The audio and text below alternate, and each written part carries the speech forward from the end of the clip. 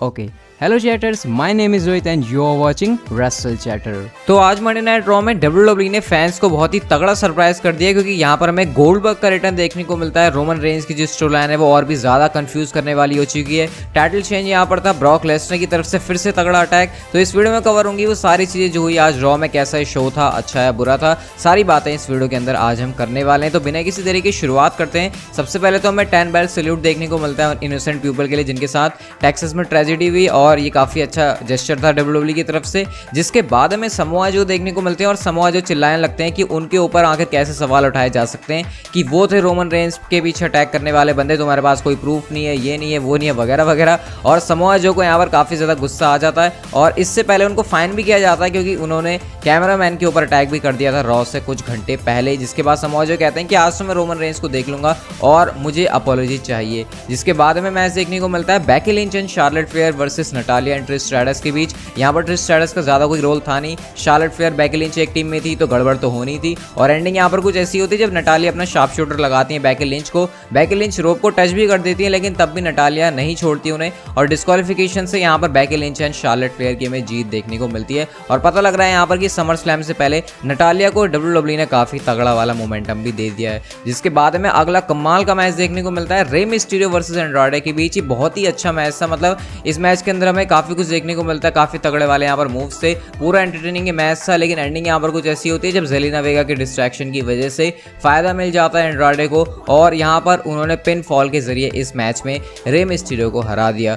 24/7 championship के साथ हमें कुछ वैसे देखने को मिलता है जैसे कि मैंने आपको कहा था कि हमें कोई डॉक्टर वाली चीज देखने को मिलती है, क्योंकि मरिया कैनेलिस सच में अपने चेकअप वगैरह के लिए, अपने किसी अपॉइंटमेंट के लिए वहां पर होती हैं। और उसके बाद माइक कैनेलिस हग कर रहे होते हैं अपनी वाइफ को, लेकिन उसे काउंट किया जाता है एज अ पिन फॉल, क्योंकि पीछे से आकर NXT से रेफरी जो है उनकी पीठ के ऊपर ही 3 काउंट कर देती है। और इस तरह से माइक कैनेलिस ने अपनी वाइफ मरिया कैनेलिस को पिन कर दिया और वो बन जाते हैं 24/7 चैंपियन। लेकिन उनकी जो खुशी है वो ज्यादा देर तक नहीं टिक पाती, क्योंकि वहां पर एक तरह से अजीब तरह के भेस में बैठे होते हैं आर-ट्रूथ। और उसके बाद जैसे ही वो देखते माइक कैनेलिस को, उनको लगता है अरे भैया ये तो मेरे पास अपॉर्चुनिटी अच्छी आ चुकी है। उसके बाद वो एक बच्चे वाला गुड्डा फेंक देते हैं माइक कैनेलिस के ऊपर और वो पिन करके बन जाते हैं 24/7 चैंपियन। और कार्मेला के साथ वो वहां से भाग जाते हैं। और जैसे कि मैंने आपसे कहा भी था कि 24/7 चैंपियनशिप से आप ज्यादा टाइम तक आर-ट्रूथ को दूर नहीं रख सकते, और कुछ ऐसा ही किया आज WWE ने मंडे नाइट रॉ के एपिसोड में। नेक्स्ट में देखने को मिलते हैं यूनिवर्सल चैंपियन ब्रॉक लेसनर। और यहाँ पर सबसे पहले तो ब्रॉक लेसनर की कारनामों की तारीफ होती है पॉल हेमन की वजह से।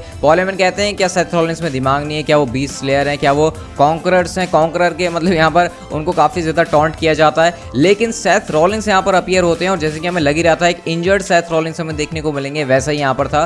सेथ रॉलिंस आते हैं चेयर के साथ और उनकी इंटेंशन होती है कि वो चेयर शॉट लगाएंगे ब्रॉक लेसनर को। लेकिन यहाँ पर बहुत तगड़ी बीटिंग हमें देखने को मिलती है ब्रॉक लेसनर की तरफ से एक बार फिर से। हालांकि लास्ट रॉ के एपिसोड की तरह तो बीटिंग नहीं थी, लेकिन ऑलरेडी जो थे सेथ रॉलिंस काफी ज्यादा इंजर्ड थे, तो एक बार फिर से उन्हें काफी तगड़ी यहाँ पर मार पड़ी। उनको रिप्स में काफी ज्यादा शॉट लगाया गया, जो कि पहले से इंजर्ड हैं, उनको F5 लगाया गया। स्टिल ब्रॉक लेसनर वहां से जाते हैं और उसके बाद हमें एक प्रोमो देखने को मिलता है सेथ रॉलिंस की तरफ से, जो कि उनके शब्दों से पता लग रहा था कि उनको कितनी ज्यादा प्रॉब्लम हो रही है। वो कहते हैं कि समर स्लैम में वो आएंगे और वो हराएंगे भी सेथ रॉलिंस को। तो इस तरह से यहाँ पर स्टिल काफी ज्यादा कॉन्फिडेंट नजर आ रहे हैं सेथ रॉलिंस। लेकिन जिस तरह की बीटिंग हमने देखी, मैंने ऐसा एक्सपेक्ट नहीं किया था। मुझे लग रहा था कि सेथ रॉलिंस का शायद हमें अपर हैंड देखने को मिलेगा। अब देखते हैं समर स्लैम के अंदर क्या होता है, क्योंकि अगर समर स्लैम में भी सेथ रॉलिंस की हार हो जाती है तो फिर ये एक बहुत ही बुरी चीज होगी उनके लिए।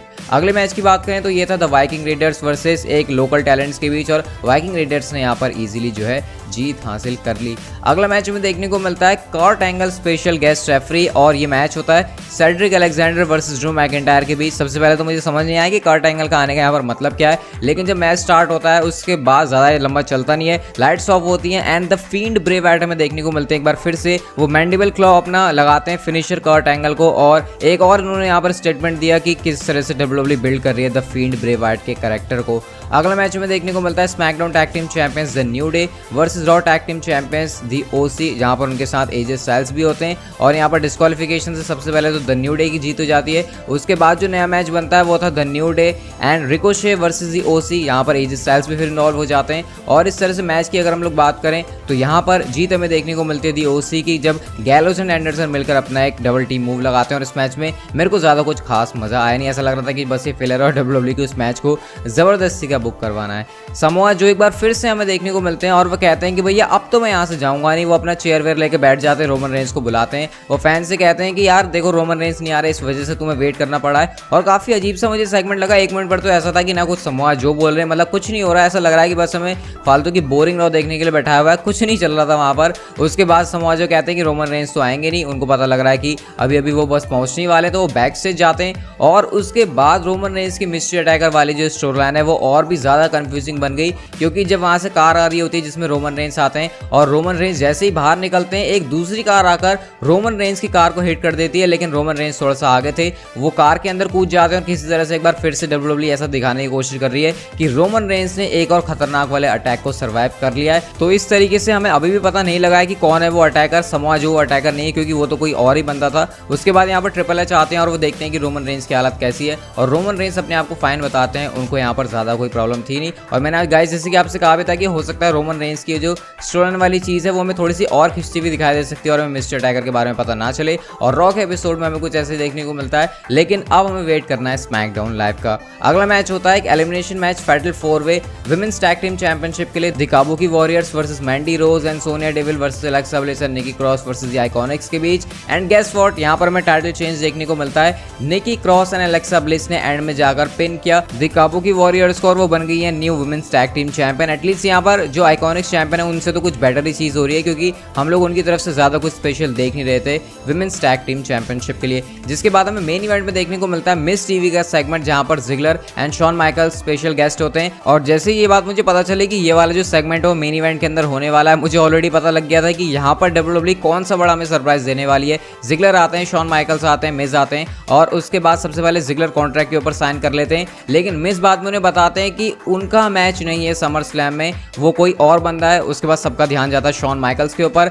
शॉन माइकल्स कहते हैं मैं भी वो बंदा नहीं हूँ। और उसके बाद सडनली थीम सॉन्ग प्ले होता है गोल्डबर्ग का। गोल्डबर्ग ने यहाँ पर रॉ के एपिसोड में अपना रिटर्न कर लिया है। वो रिंग के अंदर आते हैं, वो कॉन्ट्रैक्ट को साइन करते हैं। जिगलर की जो शक्ल है वो देखने लायक होती है, और इस तरीके से अब ऑफिशियल हो चुका है मैच समर स्लैम में गोल्डबर्ग वर्सेस जिगलर के बीच। जैसे गैस मैंने आपको बताया था कि आउट ऑफ नोवेयर ये मैच हमें देखने को मिलेगा, और ये मैच हमें अब समर स्लैम के लिए ऑफिशियल होता हुआ भी दिख चुका है। और एंड में हमें ये भी देखने को मिलता है कि शॉन माइकल्स ने अपना फिनिशर मतलब कि अपनी सुपर किक लगाई डॉल्फ जिगलर को, और इस तरीके से रॉ के एपिसोड का हो जाता है एंड। तो यहाँ पर WWE के पास रॉ के एपिसोड में ऑफर करने के लिए हमें काफी सारी अच्छी चीजें थी, काफी सारी ऐसी चीजें जिसके बारे में अभी भी काफी सारे क्वेश्चंस है, बट स्टिल ये रॉ का एपिसोड काफी कमाल का था, और WWE ने यहाँ पर हर एक सेगमेंट के अंदर फैंस को काफी ज्यादा एंटरटेन करने की कोशिश भी करी है। तो कमेंट करके आप लोग मुझे बताना कि 5 स्टार में से आप लोग रॉ के इस एपिसोड को कितने स्टार की रेटिंग देना पसंद करेंगे। गाइज अगर आपको रॉ की तरह वीडियो भी अच्छी लगी तो प्लीज इसे लाइक के बिना कहीं मत जाना। इसके अलावा आप लोग कर सकते हैं चैनल को सब्सक्राइब और नोटिफिकेशन बेल को ऑन, ताकि आपको हमारे चैनल पर इसी तरह से प्रो रेसलिंग से जुड़ी सारी बातें जानने को मिलती रहे। सो सी you guys in my next video.